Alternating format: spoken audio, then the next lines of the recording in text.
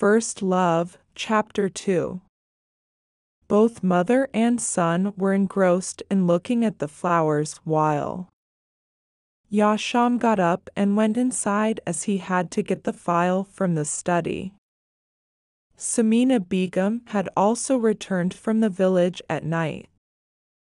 Now she was sitting in the lounge with Faris on her lap while Abhiha was also sitting with her. Of course she was his mother and mother-in-law, but they always gave him motherly love. Abhiha also loved him very much. Has anyone said anything to Dado's flower? Samina Begum kissed Faris on her cheek and looked at her sad face and spoke with love. Abhiha also looked at Faris from noon till now. He had spent all the time with Faris. Because Yasham again went to the office due to some urgent work. Mayday. Mama. Shat Shona. Oh. When she innocently told her worries with tears in her eyes, Abhiha got up in agony. That is, she was right that Faris wanted to sleep with her. But Yasham said that he also feels very comfortable with nausea. So what's the point of crying in this, my dear? You should go to sleep with Mama. Abhiha chewed her lips in tension as she spoke gently, wiping her tears. On one side was the husband and on the other side was the son.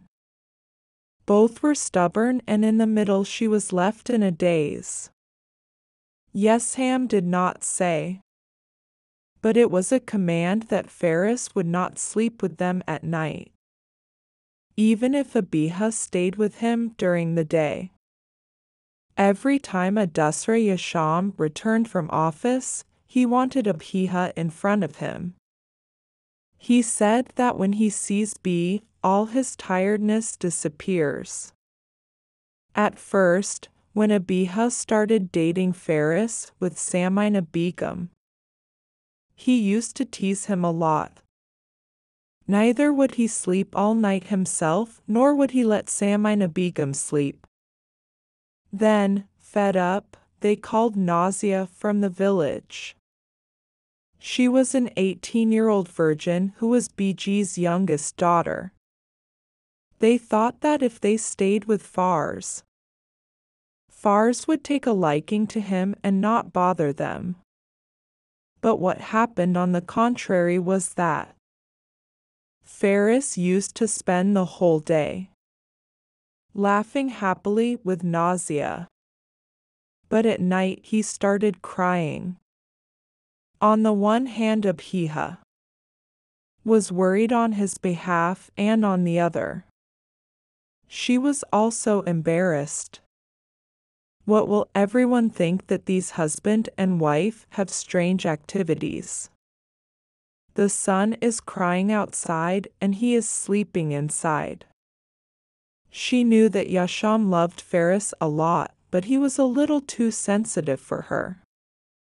She was very young when Mir Yasham Effendi started taking care of her, and she did not know when they both grew up. Therefore, the distance between Jasham and the bridge was also tolerated. It was not enough for him to go out of the country every other weekend. Yasham was always worried about Ba's small injury, as if she didn't know what had happened to her. I talked to Yasham, let him sleep with you until Faris gets better. Look at the condition of the child, he doesn't care at all. Samina Begum, seeing the yolks melting in the red color of Faris. Try and find out, take your word for it. When she spoke in a tired tone, Samina Begum put her hand on her cheek. Go and rest for a while. You must be tired of following them all day. When she spoke with love, she smiled faintly. You also leave the village for so many days. I miss you so much. When she complained, they looked at her. Yes, baby, Najma was calling for a long time, that's why I had to go. I also missed you three a lot. B also closed her eyes when he said, holding her to her chest. Samina Begum was now talking to Faris when Yasham entered the lounge. Seeing this, B immediately got up and came to her, and as usual Yasham handed her the coat hanging on her shoulder, which she placed on the sofa and went to the kitchen. Assalamu alaikum mama, you have come. He kissed Samina Begum's forehead and sat with her on the seat left by B. Yes, Saram had something to do here, so I came with him. She also wraps his hair from his forehead and speaks lovingly. Yes, better. Did his fever come down? He said, pointing to Faris lying on his lap, who was watching cartoons on Bea's mobile. Then Bea brought water for him. Yasham took a glass from it and put it to his lips. Then the empty glass was given to her and she placed it on the table and sat on the sofa in front of her. Where did his fever come from? You don't even care about my son. Even today, he was crying and telling me that he should sleep with his mother. So it is my decision that he will be with his wife for a few days. We'll sleep and you will not protest. When he spoke seriously, Yasham saw his wife sitting in front of him, who had lowered her eyes. And something else. He rested his head on the back of the sofa and closed his eyes while keeping both hands on his tie. There is nothing else left. I will tell Habiba to prepare food. Come fresh. They spoke and he got up shaking his head and went upstairs, then Kushi, who was suppressing her happiness, ran away and hugged him. Thank you so much, Mama. I couldn't do it in so many days, you did it in a moment. When she said smiling, Samina Begum smiled. After all, she was also a mother and she wanted her child to sleep next to her. Samina Begum knew that no matter how much nausea Faris cared for Abiha, she was still comforted. She was aware that Yasham would be a little angry right now but would get better on her own in a few days. Well, now go chill with him like he did. He looked angry.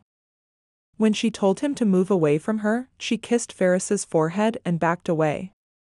If their anger had been cooled by me, they would not have come to you for everything till today. She frowned because the thing she feared the most in the world was Jasham's anger. In anger, he seemed to forget everything. He did not even remember that B was now used to his love and tenderness and would not be able to bear his scolding. All right, I'll go to them, you can get food. She used to say that if she went up, she would go back. Samina Begum gave voice to Habiba. When she came to the room, there was the sound of water falling from the washroom, meaning that he was taking a bath. B was also relaxed and started to spread out in the room. When suddenly there was a sound of the washroom door opening. Come on, take off my clothes. At Yasham's voice. She immediately turned around and the door of the washroom was closed. She slowly came to the cupboard. She took out a white shirt and black trousers and came to the washroom. Take this. He knocked on the door and it opened in a few seconds. Abhiha held out the clothes, but Yasham held her wrist tightly instead of the clothes. Just then she realized something that Yasham dragged her into the washroom and locked the door. She took a deep breath now to calm herself. Wanted. Her eyes were completely closed. But even with her eyes closed, she was ashamed to think of the jade necklace. She knew that Yasham was very bold, but she did not know that much.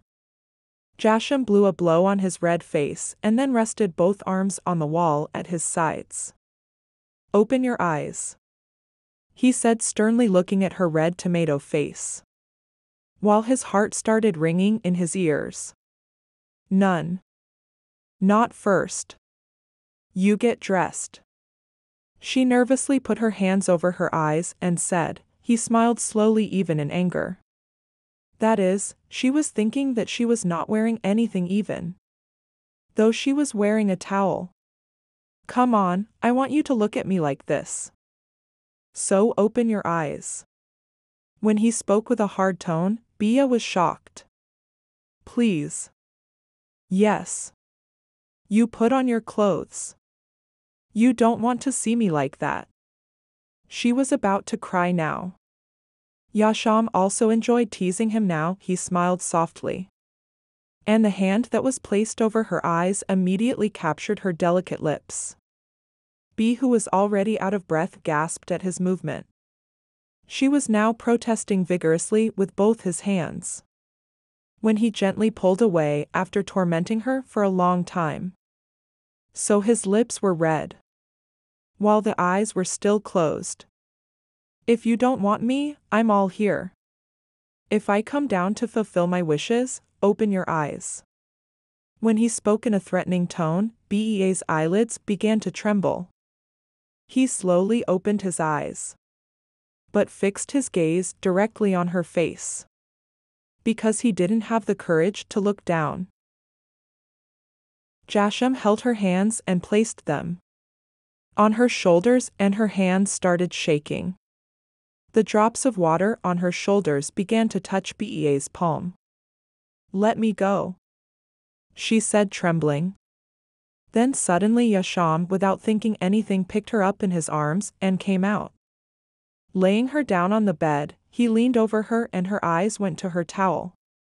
Of course, that was not enough, but it was better not to be there. You don't seem too rude to me. He lowered his eyes as he spoke with feigned seriousness. I don't understand. You are rude, she said angrily. Ulta thief reprimands Kotwal. He scoffed and glared at him. I'm not a thief. But you stole my heart. Don't bother me. When she spoke to Sharma, Yasham looked at her, who was still blushing with shame. Get me dressed. When he spoke mischievously, she hid her shy face in her hands. Give charity to these innocent people. He smiled at her action and moved towards the dressing room, saying love. Naeem Effendi had 2 sons. Mir Zawar Effendi and then Mir Sadiq Effendi. Both grew up and took over their father's business, which was very advanced before. He had 2 or 3 companies of his own and a car showroom. When Mir Zawar was older, he was married earlier, and his wife, Samina Begum, proved to be a very gentle and wise woman. A year after their marriage, they had a son who was named Mir Yasham Effendi. He was very intelligent from childhood. He had the courage and passion to achieve anything in his eyes. He was 6 years old when his uncle thought of marriage. But he was married to Samina Begum's younger sister Rida by his father's will. She is also a very good daughter-in-law like her sister. The wife proved. 2 years after their marriage, Allah blessed them with His mercy in the form of Abiha. But Naeem Effendi was not destined to see her granddaughter. Maybe that's why she died a few months before her birth. His wife had died long ago. After his death, the 2 brothers managed everything very harmoniously. There was never any argument between the 2 of them, because Allah had given them so much that they had no reason to fight with each other. Abiha was very young when her parents and grandfather died. The 3 were going from the city to the village, because the parents of Abiha's maternal uncle and aunt lived in the village. Samina Begum stayed at home because of the children. But on their return, they met with an accident and all 3 died on the spot. Abiha was only 12 years old at that time, while Yasham was a mature boy of 20 years. After his death, Yasham took care of everything from the same age as he. Be an older man. Yesham was in love with Abiha since childhood, and the whole family knew about it. He had never allowed Abhiha to call himself brother, although she was much younger than him. Still, Yasham was pressured to call her by name. All the elders were shocked to see the passion in his eyes because there was a big difference in their ages.